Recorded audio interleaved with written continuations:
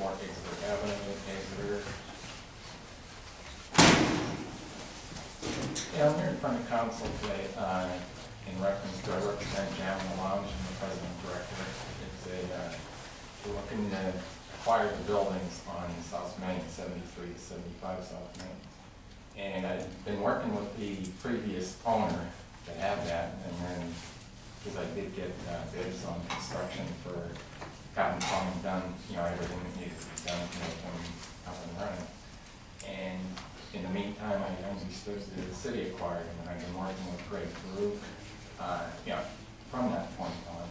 And he had suggested that I get before tonight and, you know, make you aware of that. Because what we're looking to do, we're looking to cover, we are registered a corporation in the state of Pennsylvania, and registered with Dun & Bradstreet. And we're looking to, right now, it's a little premature getting an architect involved because we don't know if he's going to be selling the buildings to us or not. But there's several phases to this. Phase one, basically going to be the acquisition and renovation of it, of both buildings actually. Phase two is going to have a coffee shop as well as a lounge study area, you know, for the daytime kids, college students and such. And at night, again, this is all going to be something that's centered mainly on the youth of the community. Okay, because I really feel that's where our future is. It's not with us, that's, well, we're to help them, but the bottom line is we're looking to, in getting this going in that phase is going to be a family room for kids. Eventually another phase where there's going to be a recording studio, then a restaurant, music store downstairs. And down the road, there is other organizations that are going to be involved with this. I've been working with Monsignor Kelly over the last several months and helping different community events and such, you know, in the area.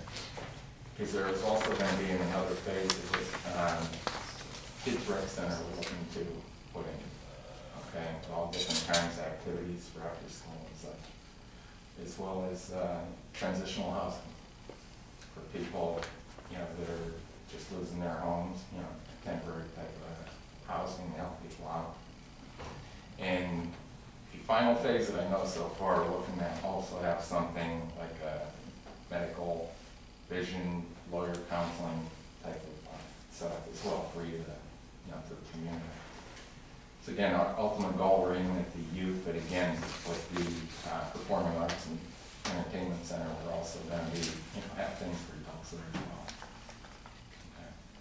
And that's, we just wanted to bring that to the board. The process would be, we're going to be looking at loans, fundraising, as well as most of the grants to acquire the building. And that's what I'd be interested in, you know, discussing for the acquisition. Okay, so you have met with Greg Baruch? Yes. Okay. And are you moving forward with this?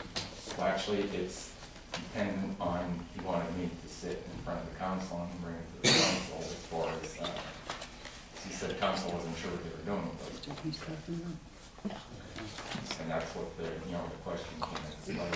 Because I know he did get the deed for the one the last time I spoke with him. He said the other deed wasn't in yet.